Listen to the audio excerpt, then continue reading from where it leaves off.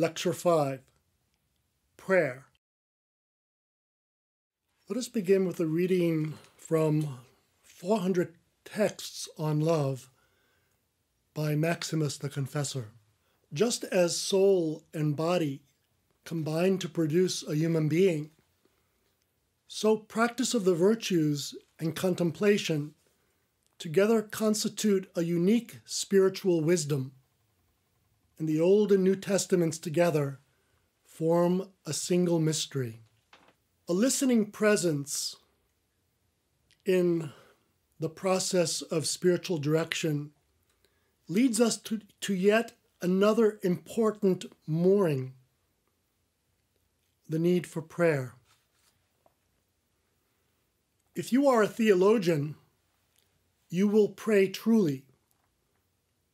And if you pray truly, you are a theologian. These words of Evagrius Ponticus, who lived in the late 4th century, remind us of the intimate connection between conversing with and understanding the mystery of the divine. Now, we are not talking about a mere knowledge about God. A true knowledge of God involves an experience of the divine mystery. And such experiential knowledge comes not through a rational analysis, but from a living relationship with God, nourished by prayer. This understanding of theology emphasizes the importance of knowing God by participating in the intimate community of divine love. It emphasizes the living reality of God over our theological constructions of Him. That reality is closer to us than we are to ourselves. We tap into it by being present to it and by allowing it to be present to us. And in this lecture, we will see how spiritual direction helps us to get in touch with this deep spiritual reality.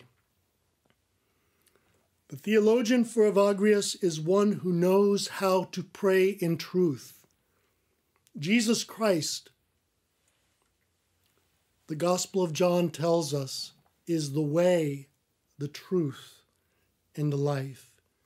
This means that when we pray, we are seeking to follow the way of Jesus, to live life by adopting His attitude of mind, His outlook on life and reality, so that we can pray in truth by taking off the false masks that we wear before God and one another, and by praying to God, talking to God, allowing Him to see us as we truly are. And this gives us life.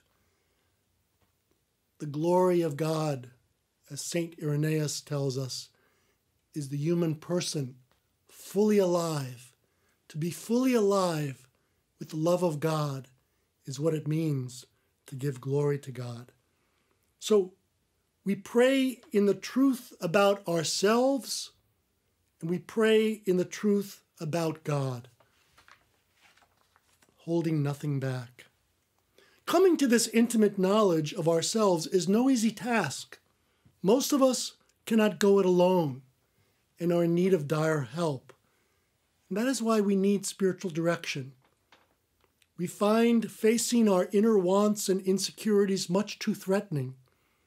Left to our own resources, many of us would end up rationalizing away our fears and discounting our deepest hopes about who we are and who we are called to become. We are afraid to examine our deepest thoughts and feelings out of fear of what we might find there and what we may be challenged to do. And so we put off until tomorrow what needs to be done today. Spiritual direction seeks to remedy this situation.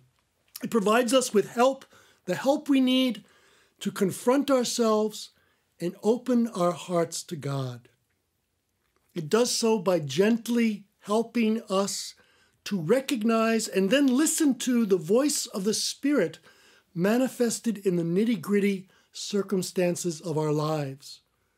And more often than not, that voice, as the experience of the prophet Elijah reminds us, is found not in the tumultuous whirlwinds, earthquakes, and fires about us, but from the still, small, whispering sound that can only be heard in the solitude of our hearts.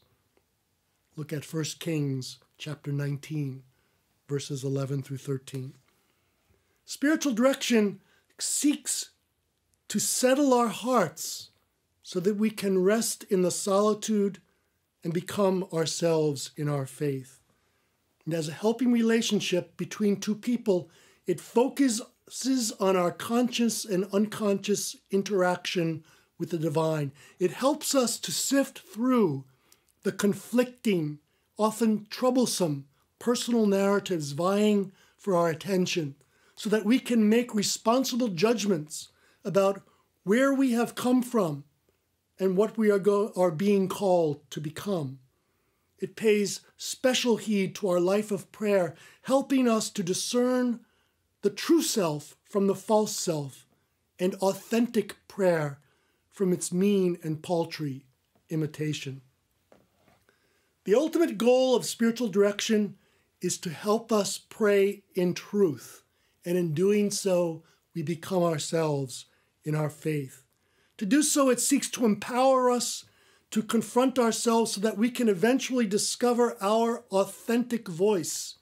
And that voice alone will lead us to intimacy with the divine. To find it, however, we must be patient. We must be still. We must be ever so silent. We must listen to our hearts. And we soon find that when we do that, we discover the gentle voice of the Spirit yearning within us, crying out, Abba, Father. Just read Romans 8:15. To pray in truth is to pray in the Spirit, the recreative presence of God that hovers over and revives the primal forces within us. We know we are praying in the Spirit when our lives manifest the various gifts and fruits of the Spirit. Love, joy, peace, patience, kindness, goodness, faithfulness, gentleness, self-control. These are its fruits, which flow from the gifts: wisdom, understanding, counsel, knowledge, fortitude, piety, fear of the Lord. I will have something more to say about these various fruits and gifts in a later lecture. Spiritual direction helps us to identify these spiritual riches and allow them to do their quiet work within us. And that work concerns an ongoing and gradual process of divinization that draws us into deeper participation in the eternal celebration of love within the Godhead. So to pray in truth requires solitude of heart. The primary means by which the Spirit accomplishes its task in us is by nurturing within us a deep desire and yearning for solitude. By helping us to empty our hearts of unnecessary attachments, it enables us to make room for the divine indwelling. Solitude of heart is the precondition for our experience of the fullness of life. As I said, quoting St. Irenaeus, the glory of God is the human person fully alive. We who are created in the image and likeness of God becomes ourselves only by allowing God to become himself in us.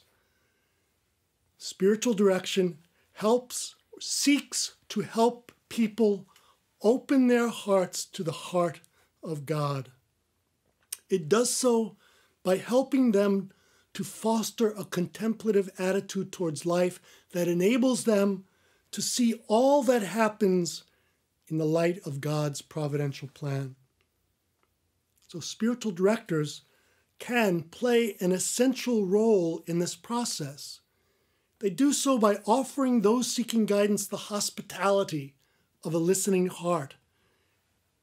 We set the tone for all that happens during the procession by being present to those who come to us in silence and with our full attention.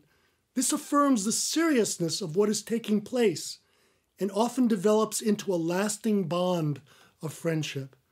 This bond springs from our reflective gaze upon the person's unfolding experience and results in a shared experience of solitude. One of the goals of the direction process is for the director and those seeking guidance to gradually turn their attention to the presence of this silent third partner in their midst, the Holy Spirit. And they do so by discerning the signs of the Spirit in the narrative of life that those seeking guidance share with their director. And the deepest sign, when you know that God is speaking to you, is that you have a deep sense of peace about where you have come from and where you are going and what you need to do. If a theologian is the person who prays in truth, then spiritual direction concerns the process that allows such prayer to take shape in a person's life. Theology, as the learned editors of the Philokalia tell us, denotes far more than learning about God and religious doctrine acquired through academic study. It signifies active and conscious participation in or perception of the realities of the divine world. In other words, the realization of spiritual knowledge, spiritual wisdom. All of us are called to reflect upon the meaning of our lives in the light of this gospel narrative. Spiritual direction helps us pray in truth. Spiritual direction achieves this goal through an honest, sharing relationship between two persons. It involves active listening, an active listening which is ready to challenge at times and also ready to console and to know when to do either. In the final analysis, the process of faith-seeking understanding in spiritual direction requires flexibility and strength, the ability to adapt to changing times and circumstances, the capacity to withstand whatever adverse challenges may come to the fore. And in doing so, we walk the way of holiness. Becoming ourselves in the faith is but another way of speaking about our desire for holiness. Spiritual direction is not simply a matter of helping us gain greater insight into our relationship with God. It has very much to do with turning those insights into concrete practices that will help us to walk further along the path of conversion. So we move from insight to concrete practices to a realistic assessment of our lives, and then a sense of what we need to do to walk and carry our cross, follow the way of Christ, and to walk upon the way of holiness. Being is intimately related to action. Action flows from being, and action informs, in turn, shapes the type of people we are. So let us conclude. Spiritual direction helps us to understand the practice of the nature of true prayer. The goal of spiritual direction is to draw us closer to God so we can share in the full benefits of what it means to live in the Spirit. And let us conclude with some reflection questions. Is it possible to direct someone who may be farther along the path of holiness than you? What are some of the dangers to expect when directing someone who has advanced far in his or her relationship with God? What negative signs should you look for that would indicate that something has gone awry? What can you do to make sure this person continues along the path of holiness? Would there ever come a time when you might suggest that he or she seek another director?